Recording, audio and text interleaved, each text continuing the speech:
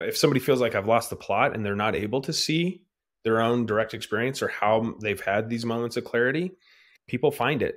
They go on a nice hike somewhere. In the midst of a long run, they feel like they've entered this zone where there's no more thought and they're effortlessly moving through time and space.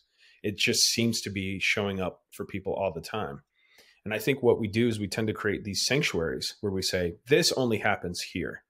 The only place I find peace is through this, and everything else is difficult and a struggle. And I say, why not play the game of weaving a little bit of that thread of that experience where you found that peace and seeing if it shows up elsewhere? Because I think you might be surprised. It's like somebody that wears glasses, and you might have seen this before, right? And they're scrambling, desperately looking everywhere for their glasses, and they're resting right here on their face. Or a modern version would be, I have a friend, she was looking for her cell phone with the flashlight of her cell phone, could not find her cell phone.